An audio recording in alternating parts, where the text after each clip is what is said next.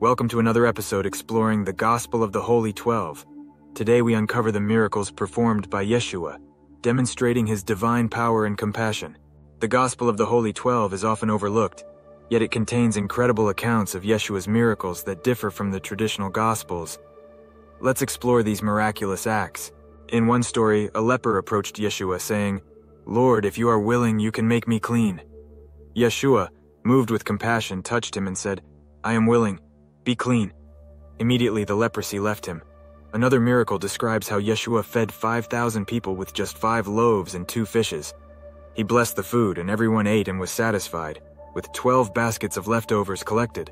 A key moment that sets this text apart is the detailed depiction of Yeshua's compassion and his ability to meet both physical and spiritual needs. These miracles underscore his divine authority. The miracles in the Gospel of the Holy 12 illustrate Yeshua's profound compassion and divine power.